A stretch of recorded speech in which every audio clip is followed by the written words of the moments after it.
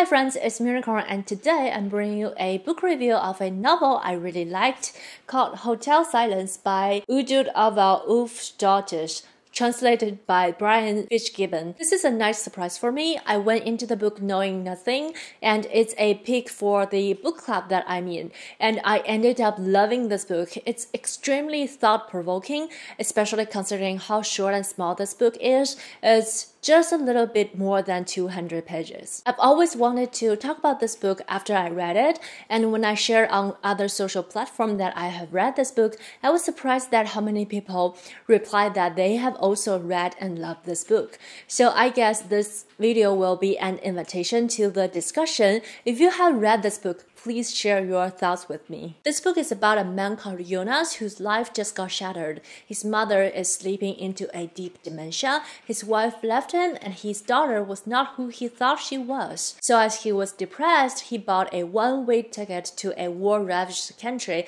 and booked a hotel called the Hotel Silence. He planned to go there and ended up and upon arrival at the Hotel Silence, he met some locals and other people, and he took some unexpected path. So on the surface, this book is very depressing, with a protagonist who's in a very late stage of depression with a suicidal plan. But the depression was handled so well, and the undertone of the story was actually humorous and uplifting. So many heavy topics are handled so tenderly in this book. For example, it discussed a lot about war and people's life under a war zone, and how people from different backgrounds and ages think about life, and how a war impact on people who has a lot of materials in their life or who has nothing in their life. I was impressed by how the author tackled the topic like women's life in war.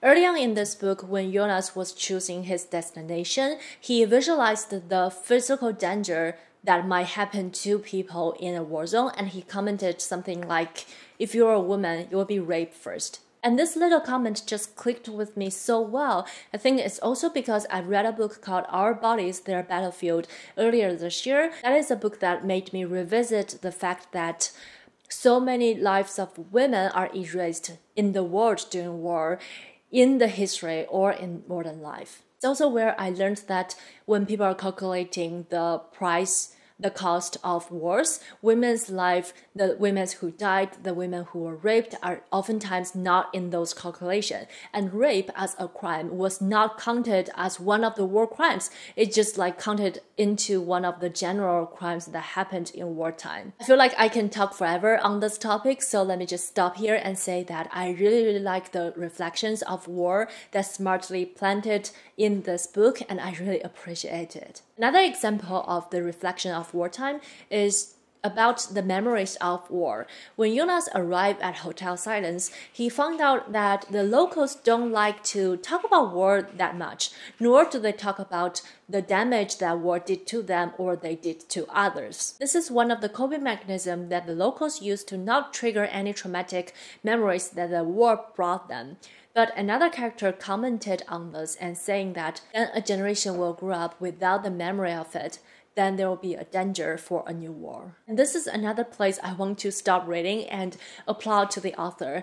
And the characters are not dropping those comments out of nowhere. They're all closely related to the things that happened in the novel. And besides the comment like this from different characters, the book also has a lot of quotes from different points and books, and they're presented as little quote sections in between of the paragraphs, and they are the readings that the protagonist did before, and they appear when they fit the protagonist's thoughts at the moment. And my favorite quote in this book is from Anne Sexton. It's called, "I am a watercolor I wash off." This is at the beginning of the book when Jonas was thinking about the questions of life and death, and I think this is a brilliant quote on the weight of life, and it was just so smart because the author, although she didn't write it, but she picked it out from all the other possible quotes in the history of literature, I guess, and just placed it in the very right place in this book. I didn't know Anne Sexton before, and this book actually inspired me to take a deeper look into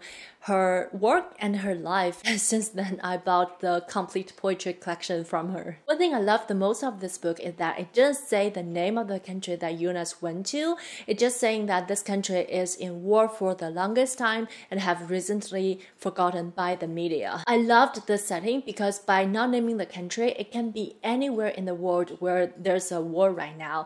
And by not naming the country, we certainly don't have the idea and the image of how the country look like. And I think I have two reasons why this is a brilliant idea when presenting people's life at war. First of all, there's so many countries and regions are still at war right now or when any readers read this book.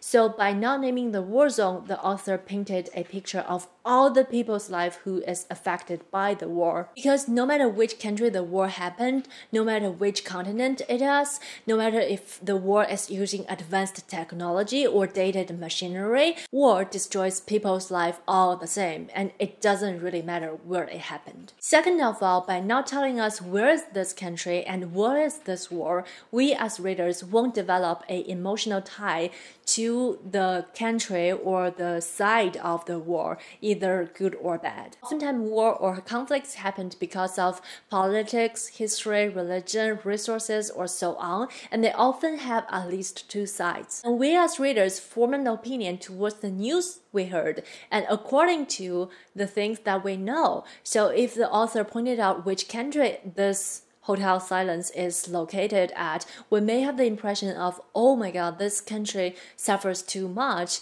or like, oh, this country is actually the aggressive side of the war. So that this book sends us a message that no matter what stand that people's country stands in, normal people's life are impacted by the war in the same way. People's life are in danger or destroyed by the war in the same way. Innocent people die and the living ones carry on the weight of living in the same way. It won't differ if we have a different opinion of which region they're from and what side their country is taking. And these reasons are so important, and they're also why I encourage you to not guessing which country this war zone is at when you are reading this book. So in this book, we got this contrast between two places and almost two words. One is the word that Jonas is from, which is Iceland. It's a very convenient modern country where he suffers the most and wanted to escape by death. And another is the region of Hotel Silence, which is a post-war or still in war region,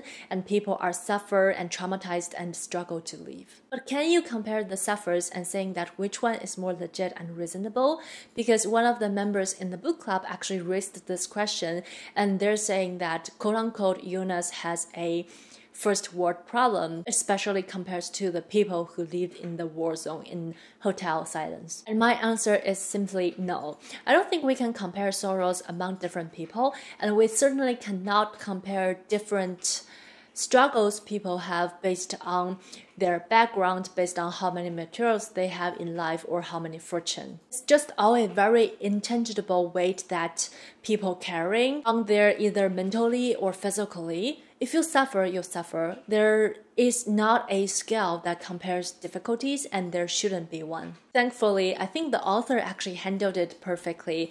You can tell that she's caring for every one of the characters, no matter of their background and what they are going through. And here I also want to emphasize that depression is a very common but serious thing. By national institutions of mental health, depression can cause severe symptoms that affect how you feel, think, and handle daily activities. Depression can happen anywhere in the world. It is not caused by overthinking or disliking one's life or complaining. It is certainly not a first world problem. And in Jonas's case, he has a suicidal plan. He's in a very later stage of depression and he needed support and help. Besides war and depression, the author also make a effort to describe the human bodies and skins and also scars, and interestingly, how wounds heal and formed new tissues. And I would say that this is the underlying theme of the novel, and actually the Icelandic title of this book directly translated into scars,